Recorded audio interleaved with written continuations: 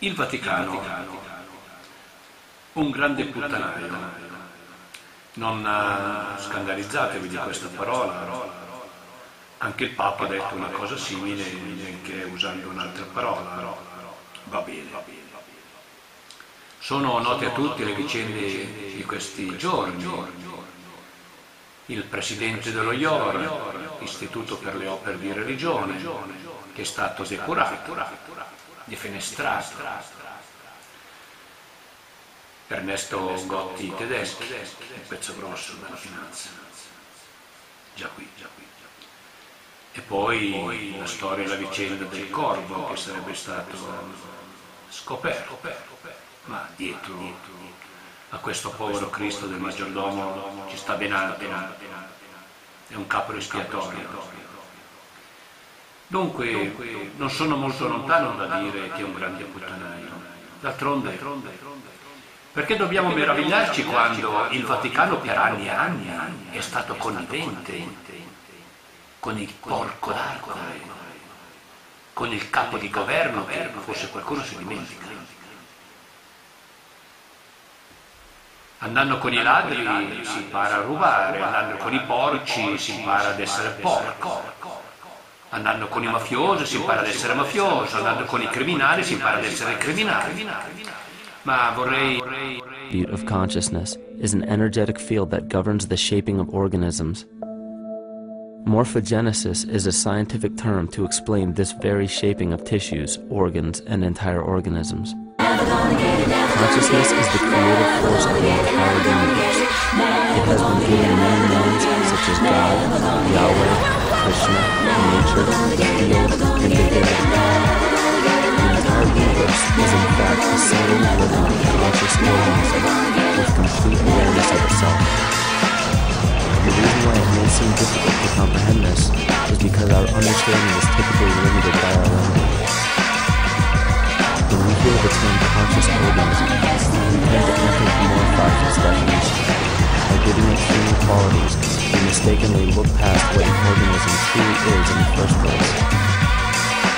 The definition of an organism is being a living thing, capable of response to stimuli, reproduction, growth and development, and maintenance of homeostasis as a stable whole. Our universe does all of these things.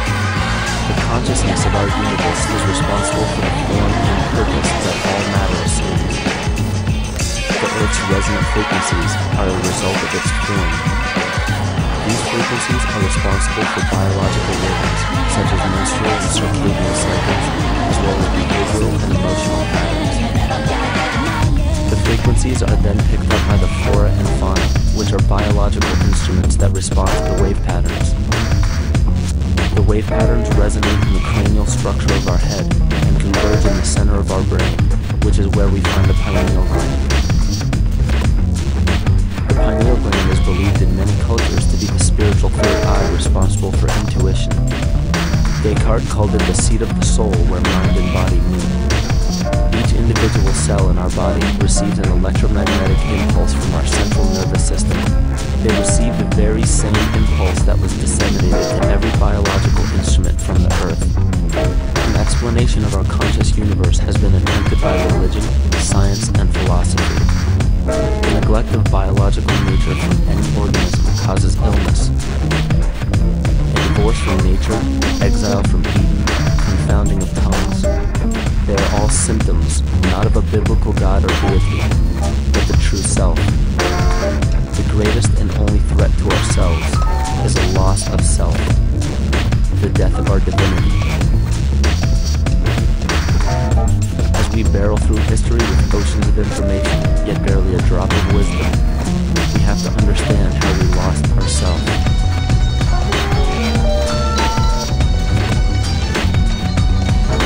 The sacred texts and ancient scriptures left by our ancestors, we find an incredible link between stories of creation, the great flood, the war of the gods, the Messiah dying for the sins of man, end-time prophecies, and similar characters. These correlations show up in myths from cultures that supposedly had no contact with one another due to distance in geography and time.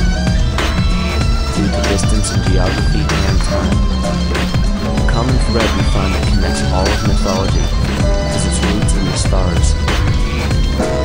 One of the most revealing accounts is the battle of the gods in heaven and the ensuing flood. In the Bible, Lucifer rivaled the Lord and was defeated and cast down to earth. In the creation myth of the moon Elish, we find a similar story of Tiamat being defeated by Marduk and cast down to the abyss of Apsu.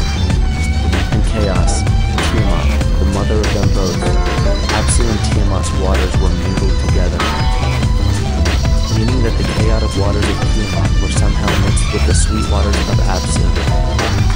Apsu was the Sumero-Akkadian god of the abyss beneath the earth. Tiamat, also known as Lucifer, was known as a serpent or dragon and was defeated by Marduk. Marduk was the father of Nebo, or Mercury, and Mercury is the same mythological character as the Zoroastrian Mithra, the Egyptian Hermes Anubis, and the Gnostic Hermes Christos. The most recent version of Mercury, however, is the Archangel Michael in the Bible, who defeated Lucifer and sent him to the abyss of the earth, or hell. This story is steeped in astrological significance in the Bible and in many other ancient scriptures. This leads to an event in history that is recorded by many researchers regarding the cosmic upheaval and historic deluge. William Commonwealth Beaumont states, "The flood immortalizes the collision of a fallen planet, later termed Satan, actually a cometary body with our Earth." Consider what this reveals. He postulates that a planet, later termed Satan, fell to the earth, creating the flood we see recorded in the Bible and other myths. Lucifer, or Tiamat, was a planet known to ancient cultures as the glistening one, the dragon of chaotic salt waters. The light from the sun illuminated this planet's water, which gave it a glow that rivaled the sun's own light, which is where we hear about Lucifer rivaling the Lord. The Lord in this case being the sun, which sustains and gives warmth to the earth. The planet Tiamat, or Lucifer, was destroyed by a cataclysmic event that hurled the watery planet to the abyss of the earth. In the book of Enoch, it reveals, "And behold, a star fell from heaven, and when it fell to earth, I saw how the earth was swallowed up in a great abyss,